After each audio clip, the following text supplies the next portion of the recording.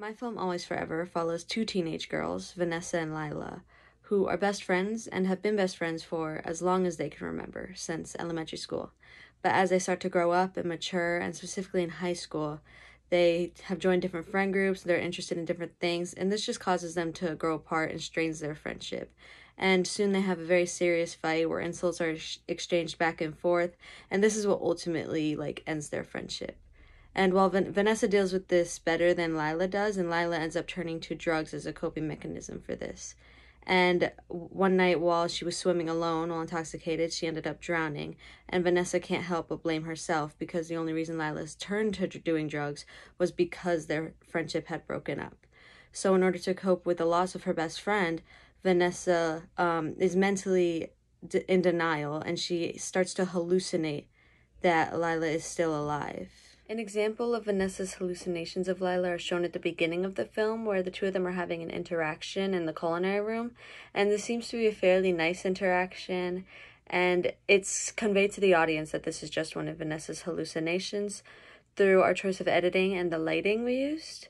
So throughout their interaction, the lighting in the classroom is very pink, showing that, like with Lila, is where Vanessa feels happiest, and along with that, afterwards when editing it, we turned up the brightness just enough to make it so the audience knew something wasn't right. But when Vanessa went to the guidance counselor's room, that's when the lighting became more natural, just to show the difference so the audience would notice that something was wrong in the last clip.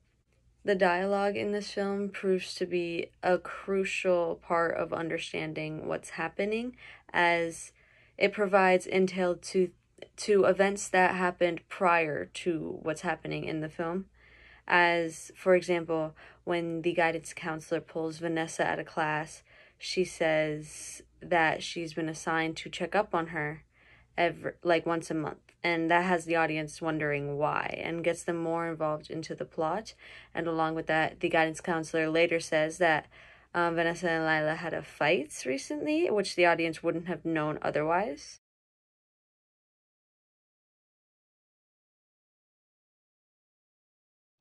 The production company I have chosen to work with for my film is A24. I chose this company because I can see from their previous works that they're able to follow many principles that my film is heavily based on. A couple of these films include Lady Bird and A Ghost Story. From Lady Bird, it was made clear to me that this company can work with films that follow a coming-of-age genre. The film A Ghost Story shows how well A24 can follow the storyline of losing a loved one and how that can affect one's day-to-day life through all stages of grief, both concepts of which are heavily focused in my film. My film will initially be available through a limited theatrical release, then after only a month will be available to stream through Max. Such a short theatrical release is the best choice for the success of my film due to the declining theatrical views coupled with the growing views through online services. The target audience for my film is Generation Z, as seeing a main actor around their age, along with a film having many characteristics of a coming-of-age genre, will cause the younger generation to be naturally attracted to that film more.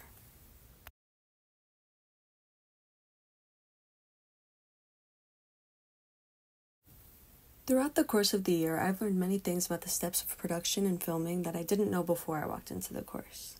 For example, with our first project, the music video project, I learned that even without dialogue, it's very important to focus on aspects of, for example, mise-en-scène, like the wardrobe of the actress and the setting. And along with that, I learned that how important it is to write down more than you think you're going to do. Like the paper on the right, half of that wasn't used in the final product, but it did give me an idea of what I wanted the final product to look like. Later in the year, when filming the Sweeting project, it showed me how difficult it can be to make a film even without having to come up with the plot or the lines, through problems such as cinematography, not knowing where to put the camera, or lighting, the sun being in the way and we have to wait, or problems I didn't even expect to run into, such as getting good quality sound, because we had to turn the AC off to make sure it didn't get in the way, and roll the windows up. These were all just problems I didn't expect to run into, and just made me more impressed with the process of filming when rewatching the clip. Some problems arose through the creation of our final film opening. For example, we came to a group consensus that the plot wasn't strong enough for somebody without context to understand. So we rewrote the whole script, and then when we went to go refilm with the same actresses, they weren't available, so we had to get a new set of actresses to finish the film. And I still learned things about the production process through that, such as doing things while filming to make it easier for you to edit later. For example, staying silent right before and after you say your line and not moving, just to make it easier to cut when you're editing.